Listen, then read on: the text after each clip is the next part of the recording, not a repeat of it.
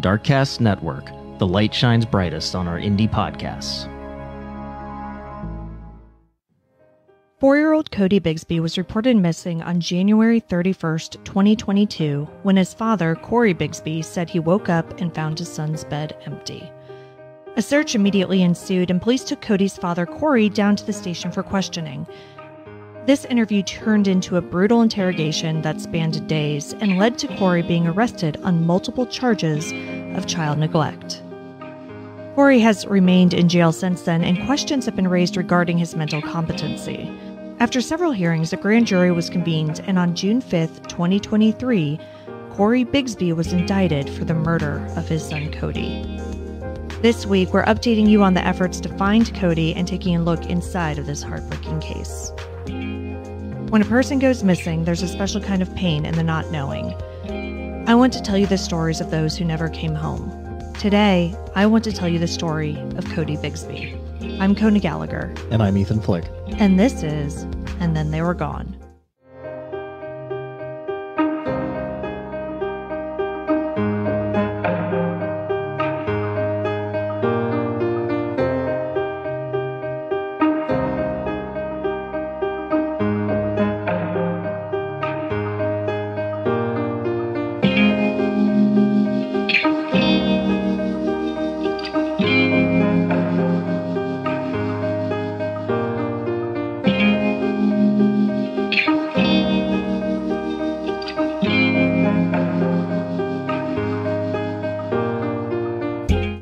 Welcome back, everyone. Welcome back.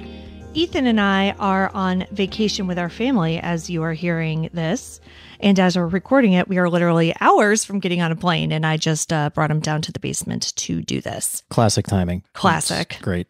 Yeah. So we will be taking a little bit of a break after this episode with our normal content, but we do have some fun things coming to you from our Darkcast friends, which will be in your feed. But before that, before we left town, before we did everything, I just want to talk again about Codi Bigsby, the missing Hampton, Virginia boy who we covered earlier in this season. There's been a lot going on with his father, Cory, and as I mentioned in the intro, we do have an indictment in this case. And as soon as I read about it, I went right back to the case of Orrin and Orson West because there are some incredibly sad parallels here. Codi Bigsby was born on January 12th, 2018 to Cory Bigsby. Cory's mother's name has not been made public.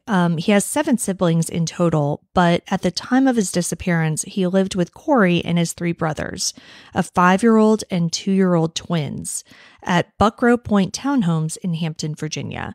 So all of these 4 siblings had the same mother, but Cory had custody of all of them. And then he has 3 other children, I believe 2 or 3 other children from a previous marriage, and they're older. Got it. Cory Bigsby was in the Army from 1997 to 2017 and worked as a cargo specialist, achieving the rank of sergeant. He completed 2 deployments to Afghanistan and 2 to Iraq before retiring on disability.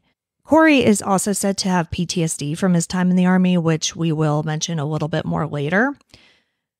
He also has a history of violence. On July 23, 2018, Cory was arrested for assault and battery on a family member.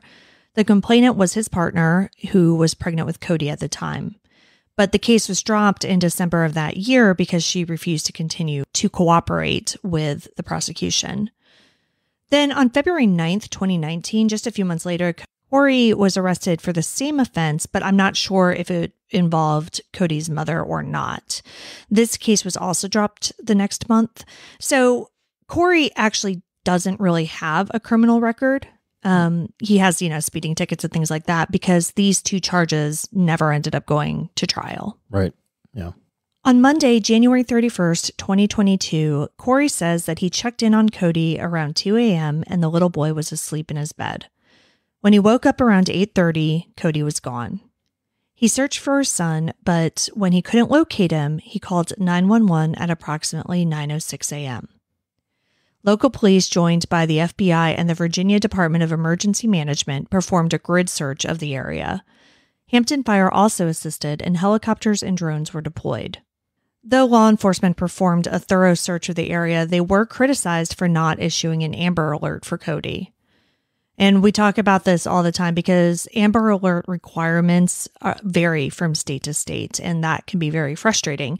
And Virginia is one of the states that requires a belief by law enforcement that the child is in imminent danger of serious bodily injury or death, and that there is descriptive information about the child and the abduction. In this case, police didn't believe that they had enough evidence to show that an abduction had occurred, so the alert was not issued. I'm sure that we talked about this in the original one, Yeah. but isn't there like some other level of alert that they could have issued? I'm not 100% familiar with Virginia's Yeah, and we alert do system. go over all of that in detail in the last episode, I believe. It is one of those things where like it was a very quick and thorough search, but anytime an Amber Alert isn't issued in the case of a missing child, like there's always public outcry, even if other alerts are made. And we saw that with Michael Vaughn too, because That's Michael true. Vaughn, they did this like statewide alert, but he didn't get an Amber Alert. But yeah, they really just didn't have any evidence of an abduction. And, you know, one of the reasons for that is because police were looking pretty hard at Cory Bigsby from the very beginning. It's interesting when you look at the cases and how law enforcement like kind of plays it, you know, plays their hand in similar cases. So going back to Orrin and Orson West, Trezell West gave this story about how his kids wandered out of their backyard while he was gathering wood, and like nothing about it made sense from the beginning. Mm-hmm. But the Cal City police chief kind of like played it very cool, very like, you know, they're being cooperative, like the parents are helping us out, and oh yeah, we took their other kids into CPS custody, but like that's normal. That's just what you do in these cases, you know. Like he was playing it very like, no, it's fine. But Hampton Police Chief Mark Talbot did not do that in this case. Like he kind of went the opposite way. And at a press conference on February 1st, so the day after Codi was reported missing, he told reporters who asked if they had a person of interest, quote, "There is a person of interest. We are most interested in Codi's parents." But then the next day he did clarify that they weren't actually looking at Codi's parents, just Codi's father. Chief Talbot told reporters, quote, "I'm going to provide some clarification on the person of interest in this case. The person of interest in this case is Codi's father. His name is Cory Bigsby. He is a 43-year-old Hampton man," end quote.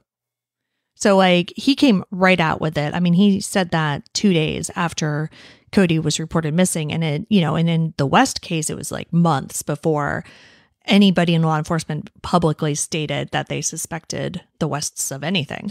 Yeah. Well, you also have to think about the two different stories, right? I mean, in the West case, I feel like it's slightly more believable that they could have wandered off through like a back gate, right? Right. So in this case, he was, you know, asleep in his room in a secured house, and there's With 3 other children. Right? Yeah. And there's presumably no evidence of break-in or anything like that. So I mean, you can rule out his story pretty quickly, you know? Yeah, I mean, I don't think either story made any sense whatsoever, but yeah, I mean, I get what you're saying for sure. So Cory Bigsby, on January 31st, went down to the police station voluntarily to answer questions, which is typically what does happen in these cases. But he ended up being kept there for days. On February 3rd, his lawyer tried to get in to see him, but he wasn't permitted. Police told the lawyer that Cory was still there voluntarily and had not requested an attorney. Now, after our original episode aired, I caught some flack around this whole thing from some listeners who thought that like I was defending Cory. And to be clear, I was not. However, I do believe that everyone deserves to have their civil rights. And it did appear to me, who's just, you know, some person recording a podcast, that Cory Bigsby's civil rights had potentially been violated. You know, while it seemed very likely that Cory was responsible for Codi's disappearance, a multiple-day interrogation in which it is later revealed that the suspect did, in fact, ask for a lawyer several times and was denied, like, that just doesn't sit right with me. No, nor should it. And, you know, and just from a practical standpoint, like, they could have fucked up the whole case. They may still have. Yeah, I mean, it doesn't seem as though they have, just because. So basically what ended up happening after the interrogation footage was reviewed and it was shown that he asked for a lawyer multiple times, is everything after he asked for the lawyer was deemed inadmissible. Right, because it's fruit of the poisonous tree. Exactly. However, he admitted to leaving his kids home alone prior to asking for a lawyer, which is how he was still able to be charged for abuse and neglect. So they've got that. And none of this was related directly to Cody's disappearance. So anything in that interrogation, they didn't need for any future case about Cody's actual disappearance. This is only related to the neglect charges. Mm-hmm. But again, I'm glad that they got caught, because if that's like the type of shit they were pulling, like I would have hated to have had them, interrogate him later down the road and, pull the same things and then get more important things tossed out of court. Right. That same day, February 3rd of 2022, Cory was arrested on 7 counts of felony child neglect. According to the arrest warrant, and again, this was before he asked for a lawyer, quote, Bigsby confessed to leaving the children alone for over 3 hours on December 13th, 2021, so he could buy a vehicle in Norfolk. The 3 youngest children were left home alone during this transaction. The children were left without a means or ability to communicate emergency services, end quote. And Cody allegedly told detectives that he did this because the 4 children were too much of a burden to take with him when he left the home. And a similar situation allegedly occurred on January 25th, just under a week before Cody was reported missing. Then on July 6th of 2022, the 7 charges Cory was facing increased to 30. A source told WTKR that the new charges, quote, include 15 charges of child neglect for leaving the children home alone, 4 more charges of alleged child abuse, and 2 additional child neglect charges in connection to those child abuse charges. Although 2 misdemeanor charges were added for failure to secure medical attention for an injured child, end quote. Instead of the 2 instances of leaving his young children home alone with which he was initially charged, the new indictment cited 7 separate occasions and said that they were left home long enough for it to be considered, quote, a reckless disregard for human life, end quote. As 2022 wore on, Cory fired his attorney and had 6 bond hearings in which he was denied bond in each. As the months wore on, concerns grew around his mental status. His trial was originally supposed to start in November of 2022, but because of all of this stuff with his mental status and all of these bond hearings and other hearings, that quickly got pushed back. On December 9th of 2022, a judge ordered a medical examination in order to determine Bigsby's, quote, competency and sanity, end quote. On January 27, 2023, a hearing was held to discuss those findings. In it, 2 doctors told 2 different tales. The court-approved doctors said that Cory was competent to stand trial. In these findings, it's mentioned that mental health staff at the Hampton jail said that Bigsby has reported hearing voices, had made references to seeing children tapping on the windows of the jail, and said there is a machine in his head telling him to do crazy things. That does not sound like somebody who's competent to stand trial. Yeah. So this had all come from like mental health staff at the jail. Mm-hmm. So when Cory was interviewed by a psychologist in January of this year, he said that none of that was true and that he had never needed psychiatric treatment, saying, quote, there's nothing wrong with me. I don't need those services, end quote. All right. There seems to be a lot of back and forth like that. He'll say or, do something that seems questionable, but then he'll be like, oh, wait, no, that didn't happen, or I'm fine, or I did it because of this, or whatever. Now, for this hearing, the defense also hired its own doctor, and the defense's doctor said that Cory was not competent to stand trial. However, this doctor wasn't on the court's list of approved doctors, so the judge did not allow this assessment to be used. He did, however, order a second examination due to the conflicting findings, and another hearing was set for March 31st of 2023. So basically, court-appointed doctor said, oh yeah, he told me he's fine. He seems fine. But even though the judge said that he wasn't going to take the defense's doctor's findings into consideration, I guess the fact that there was this conflict was still enough to say, maybe we should circle back to this. Well, yeah, I mean, the judge is probably doing a little CYA for the appeal. Yeah, exactly. Right. Yeah.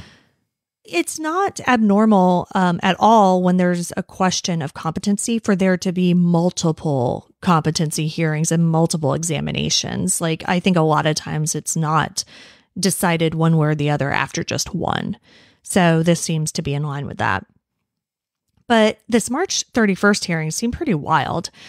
In it, the defense filed a motion to have the charges against Bigsby dismissed, saying that the Commonwealth uncovered new evidence in August of 2022 that wasn't turned over to the defense for months. Like, I don't think they got it until November of 2022. The evidence in question is a letter that Cory wrote in jail. The contents of this letter have not been released, but the defense contends that it shows clear evidence of Bigsby's mental deterioration. Bigsby's attorney, Amina Matheny Willard, was asked if the letter was a confession or a suicide note. She initially said that it wasn't either, but then she changed her statement to, quote, because the statement is verifiably untrue, nonsensical, and bizarre, I do not consider it either one, end quote. Say that again? Okay, so reporters asked her, they're like, hey, what's in this letter that you don't want to reveal? Was it a confession? Was it a suicide note? And she's like, no, it wasn't either of those. But then, like, the next day she went back and she said, quote, because the statement, meaning the letter, is verifiably untrue, nonsensical, and bizarre, I do not consider it either one, end quote. So she's like, because like he may say some things that may sound like a confession or sound like a suicide note, but the whole thing is like a product of mental illness, so I wouldn't pay attention to it. It's a nonsensical note, but are there elements of a confession in there? Are there elements of suicidal thoughts in there? You know what I mean? Like, yeah, it seems like there may be. She also said that the contents of this letter changed the trajectory of Cory's trial and told the court, quote, he lost his son and then he lost his mind, end quote. Now, what the hell does that mean? I think they're trying to say basically that his mental health is deteriorating to the point where, like, he shouldn't be, expected to stand trial for any of these charges. And the reason it's getting so bad is because he's an innocent victim of the system, that his son went missing, he had nothing to do with it, and he's been persecuted for it, and it's just making him lose his mind. And this is the defense saying this? Yeah, basically. Mm-hmm. I mean, okay, cool. Like, prove it. Right. Well, that's what they're trying to do. Documents from this hearing show that a second court-approved doctor said Bigsby failed to understand the circumstances of his charges. In addition, Cory claims he has no recognition of the names of the children listed in the indictment that he had been parenting. So, yeah, the indictment lists his 4 kids who lived with him. He's like, I don't know them. Okay, well, that's all well and good, but at the time that these crimes occurred, he was legally in charge of the children. Right. So charges still stand. Yeah. In my head. Yeah, exactly. Right. And, Cory's family has been talking publicly a little bit. Apparently his aunt and uncle are the ones who are like paying for his defense. And they agree with the he lost a child and then he lost his mind kind of thing that the lawyer said, saying that his mental decline is due to the fact that he's been held in jail while his son is missing. Okay. Like, I can believe that, sure. But the charges against him are from before his son went missing. Right. So, cool. Let's believe that. Doesn't change the fact that he committed these crimes previous to losing his son. Yeah. The judge did not dismiss the charges because this letter, wasn't immediately delivered to the defense, but he did order Cory Bigsby to undergo restoration services at Eastern State Hospital. Now, restoration services are given to defendants who may not currently be competent to stand trial, but could potentially be with additional mental health care. So the recent case of Mommy Doomsday, Lori Vallow, is an example of this. She was additionally judged not competent to stand trial, but then after some more mental health work, she was. Cory was due back in court in June, and that's when prosecutors dropped a bombshell.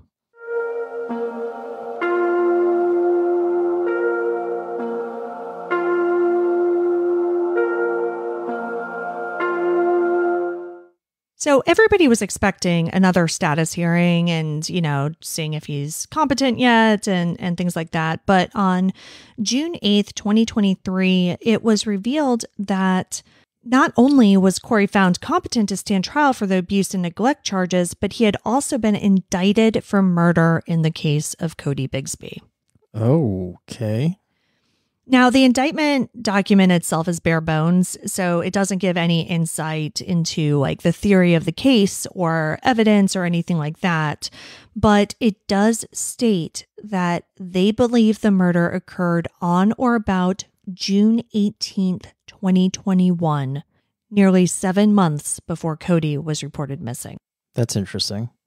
I mean, that's huge. I don't think, like I said in the previous episode, police had started asking people if they had seen Codi back in December of 2021. And so it did seem as though they didn't think that Codi had actually disappeared on January 31st, like his father claimed. But I mean, we're talking several months prior to even that. Now, we don't know where this June 18th date came from, but it could be related to that letter I mentioned earlier. So in more recent news articles, like from this week, the letter is now being referred to as a statement that was given to a correctional officer. Like I said, this letter was contentious because the defense claimed that the prosecutors slow-walked it and should have delivered it sooner. But prosecutors said that actually they really didn't need to deliver it sooner because it had nothing to do with the abuse and neglect case and was related to the Codi Bigsby investigation, which again is two separate legal issues. Right. So they're like, yeah, we gave it to you, but it wasn't related to this case, so we actually didn't even need to. I wonder if the June 18th date was somehow related to school. How old? Oh, well, no, because he would have been 3 at that point. Or maybe daycare? I don't know. Yeah, I don't know. I'm just wondering if maybe that was the last known confirmed sighting of him. Well, so that's interesting because that's something that, everybody's obviously trying to figure out. Now, we can get some sort of insight into what was in the letter because around the time the correctional officer received it, a search was performed in Maryland near Washington, D.C. Interestingly, I think that's the area where Codi's mom lives, and I don't know specifically where the search was versus where she specifically lives, but geographically, it is definitely closer to Codi's mother than where Codi lived with his father. Mm-hmm. However, nothing came of this search. There was no trace of Codi, nothing related to him. But it does seem as though that search was directly related to the contents of the letter, and, this letter is really what pushed this indictment forward. And in addition to murder, Cory was also indicted for altering or concealing a body to prevent it from being found. That's interesting that they're charging him with that, without having an actual body. Yeah, but they did the same thing, if I'm not mistaken, in with Paul Flores in the Kristen Smart case, because even though they don't have her body, because their whole thing is, we don't have her body because you hit her. And that's basically what they're saying here. And I think they actually did that with the Wests as well. Now, back to the subject of, the last time anybody saw or heard from Codi, according to one of Codi's aunts, she spoke with the little boy around Thanksgiving or Christmas of 2020. And to her knowledge, that's the last time anyone in the family besides Cory spoke with him. So now we're talking 6 months prior to this date of the supposed murder as the last time anybody else in the family had seen him. So that's like a full year before he was reported missing. Yeah. So like I said, the indictment came as Cory was deemed competent to stand trial for his initial charges. After undergoing restorative treatment, a psychologist who examined him said, quote, "During his hospitalization, Bigsby's thought process was goal-directed and did not contain overt delusional ideation, obsessions, or phobias. He also denied having any auditory or visual hallucinations. A doctor diagnosed him with post-traumatic stress disorder and prescribed him medication," end quote.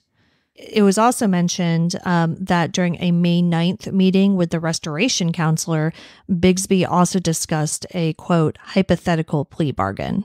Mm-hmm. Though it's not clear whether that would be a plea bargain in the case that he's currently going to be on trial for, or in the case of Codi's murder, which he had not been charged with at that point. Right. Now, we don't have any more information about potential evidence or even a trial date for the murder, or actually even a new trial date for the abuse and neglect charges. When I learned that investigators believe that Codi had already been dead for months, my heart broke. And I immediately just went back to Orrin and Orson West. The similarities are striking, especially with the statement from the aunt saying that nobody had seen Codi in months, which likely didn't raise a lot of red flags because of COVID. Right. And we saw that with Trezell and Jacqueline. That was part of their actual trial defense, is that, yeah, nobody saw the boys for months, but it was COVID, so that was totally normal and not suspicious. And then the other thing that I realized is that if this June 18th date was correct, or, if it was around that time, it also means that Codi never turned 4. He would have been 3 when he was killed. Mm.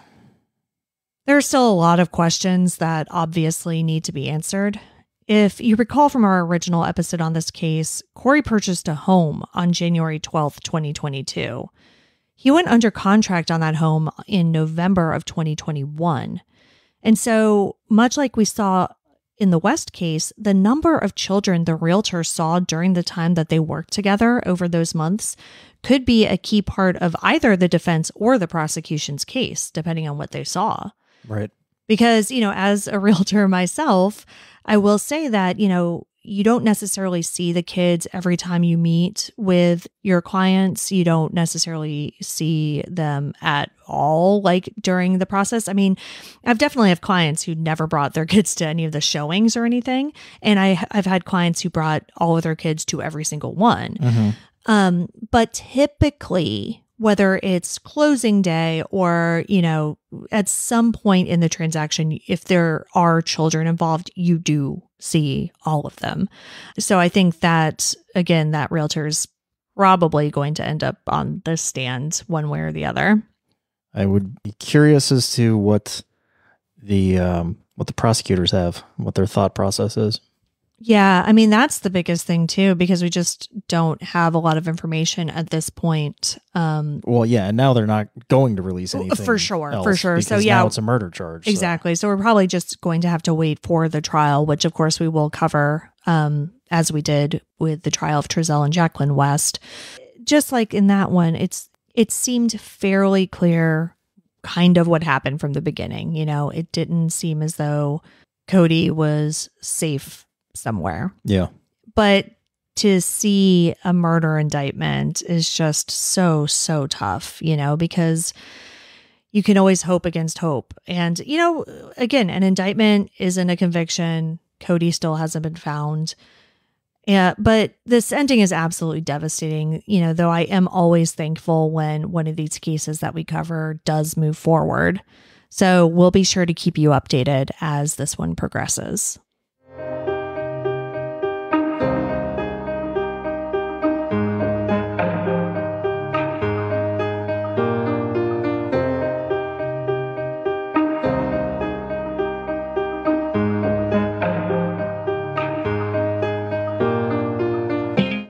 Codi Bigsby was reported missing from Hampton, Virginia on January 31st, 2022. He is a black male with brown hair and brown eyes. At the time of his disappearance, he was approximately 3 feet tall and 60 pounds. He was 4 years old when he was reported missing. If you know anything about Codi or Cory Bigsby's whereabouts, please call the crime line at 1-888-LOCK-YOU-UP. That's 1-888-562-5887, or submit a tip online at p3tips.com. You can see all the sources for this episode along with photos and videos at our website, andthentheywere.gone.com. And be sure to follow us on social, and Then They Were Gone Pod on Facebook and at ATTWG Pod on Instagram, TikTok, and Twitter. If you like what we're doing, please subscribe and consider leaving a 5-star review on Apple Podcasts. It will help new listeners find us. And the more people that listen, the more chances we have of bringing someone home. And we will see you after our vacation with a brand new episode. See you then. And Then They Were Gone is hosted by Kona Gallagher and Ethan Flick. All research, writing, and editing is done by Kona Gallagher. Theme music is The Stork by Ketsa. Additional music is provided by Kai Engel. And Then They Were Gone is a Little Monster production.